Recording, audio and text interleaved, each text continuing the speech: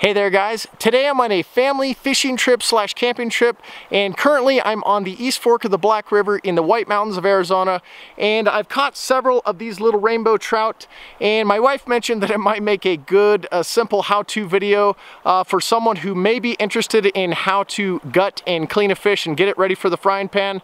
So that's what I'm going to do. If you're not into that thing, probably want to turn off the video now. Hold on.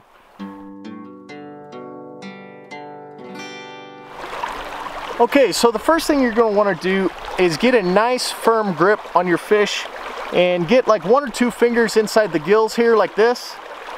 You can put 1 finger in the mouth like that, but I just like to get it on both sides just like that.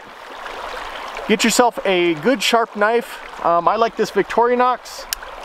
And then you're going to start right down here, which is the butt or whatever the excrement hole that the fish has.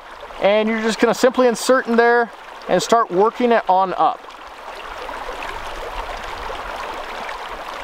Bring it all the way up there, just a little bit further, and you can even cut this right here if you want.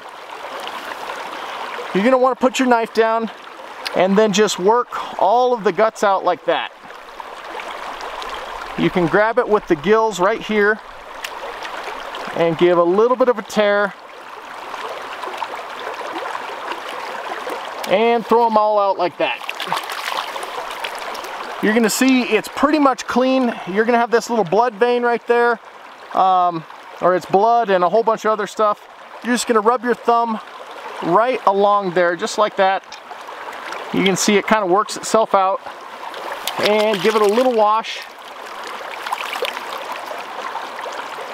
And there you go.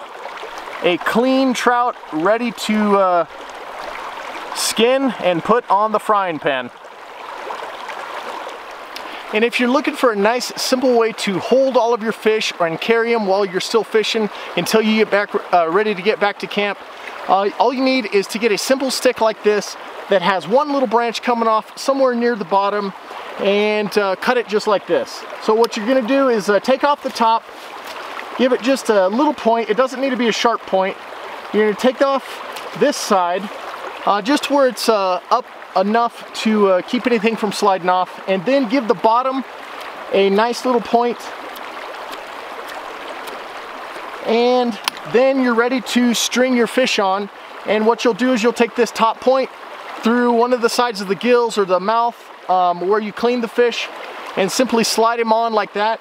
This stick right here is going to keep him from sliding off, and this point right here will allow you to stick him near the edge of the water, and to let him stay cool near the water, as well as this little portion right here just allows you to carry him and take him with you wherever you're going down, up and down the stream.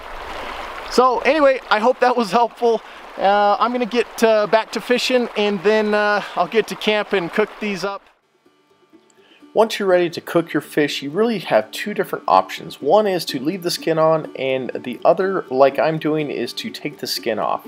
I simply make a slight little cut behind the head of the fish, and then use some pliers to get the skin started moving down the back. And then once you get enough area to grip, all you'll have to do is just grab with the rest of your hands, and the skin should pull off pretty easily.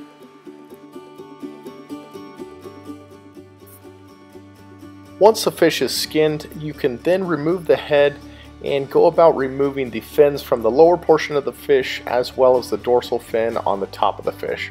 I simply use a pair of pliers, and they will pull off with relative ease.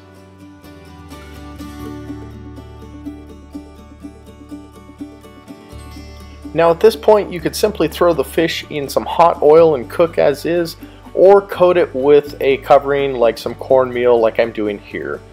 First I'm putting it in some buttermilk, and then just coating it in some cornmeal that has a little bit of salt and pepper mixed in. And in my opinion, this is definitely the healthiest way to eat a fish. Well, maybe not the healthiest, but at least the tastiest. And here's my father-in-law Les. He is cooking the fish about a minute or 2 in some hot oil on an open fire on either side of the fish.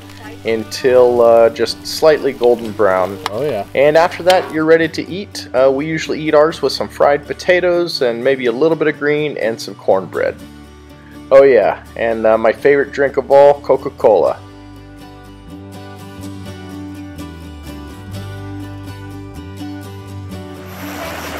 Pull it in, Marley. Keep doing it. Reel it, reel it, reel it. Reel it. Okay, you want to hold it up and show them?